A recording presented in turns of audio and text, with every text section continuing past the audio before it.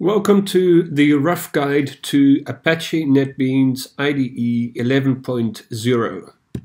The first thing you will notice as someone who has been using NetBeans for a number of years is that the new project dialog has been reorganized.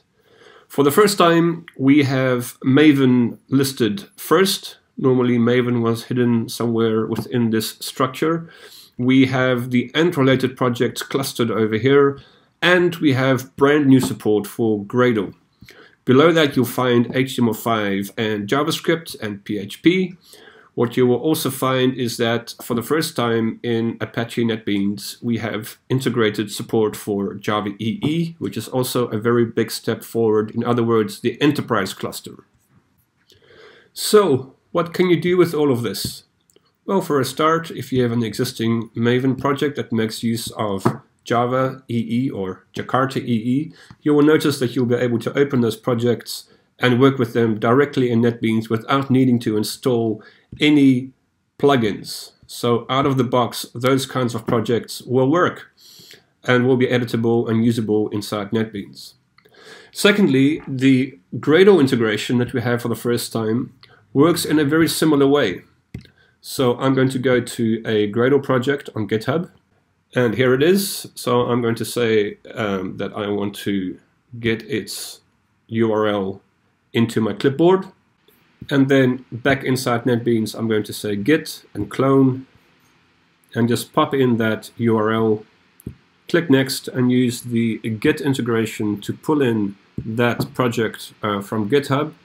And thanks to the Gradle integration, NetBeans will recognize that content as an actual Gradle project, because in the same way as a Maven project has a POM file, which NetBeans understands, Gradle has a build file, a build.gradle file that NetBeans understands. And now you can see your project structure and your libraries and so on neatly organized thanks to the brand new Gradle integration.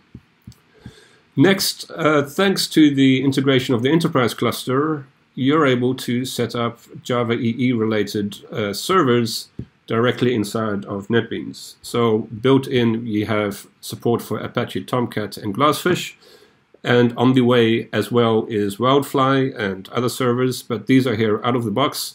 What you can see when you click next is that you can choose to download one of several different versions of Glassfish, including the latest, the Eclipse Glassfish Server 5.1. You are highly recommended if you are going to do development with Java EE and Glassfish, or Java EE and anything at all, or I should actually say Jakarta EE, of course, that you run NetBeans itself on JDK 8. So you can see that I am running NetBeans here on JDK 8, and I'm doing that because I want to use Glassfish or another Jakarta EE based server. And those servers and Jakarta EE itself supports JDK 8 and not a later version. So if you were to be running NetBeans on a later version, you might end up using tooling and also code in your application that does not deploy to that server because that server only supports JDK 8. And you also find that when you start the server, the assumption is that you have JDK 8 available. So even if you're running NetBeans on top of a later version of the JDK, you will be prompted right here when you try to start the server to point to JDK 8, because that is what Jakarta EE at this point requires. Also, when you go to the Apache NetBeans 11.0 features page, you will find that there is now also support for JDK 12. So you can run NetBeans itself on JDK 12, and there is new support for the enable preview feature that has been introduced in JDK 12. So there are a number of preview features which you need to enable, and for the moment this can be enabled in NetBeans Ant-based projects. This is possible in Maven as well, though the NetBeans editor will not recognize that at the moment. There is an issue being worked on related to that. And once you've done that, you'll be able to make use of the new features that JDK 12 provides. In particular, JEP 325 relating to switch expressions. When you move further down the list, you will see that work has been done on high DPI icons for Windows and for Mac, and you can see the comparisons in terms of scaling and how they look. and you're welcome to give feedback on that integration as well.